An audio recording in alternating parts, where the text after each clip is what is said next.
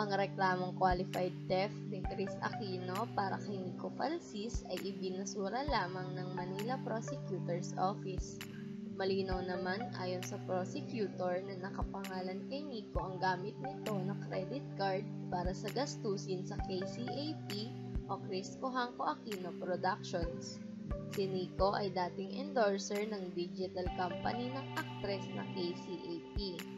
Given the foregoing, the use by respondent of the credit card for his personal expenses, even supposedly in violation of the personal agreement or arrangement between complainant and respondent, does not make him liable for qualified theft. He is only liable to pay the bank for the transactions he incurred using the credit card.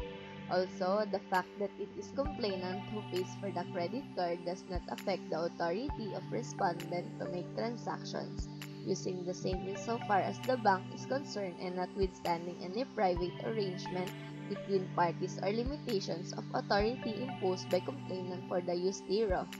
Sabi pa rito na hindi nila marerekomenda kay Nicko ang kasong credit card fraud at estafa.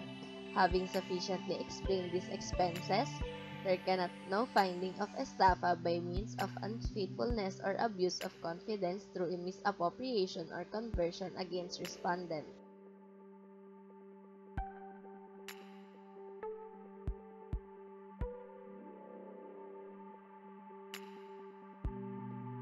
Share, subscribe!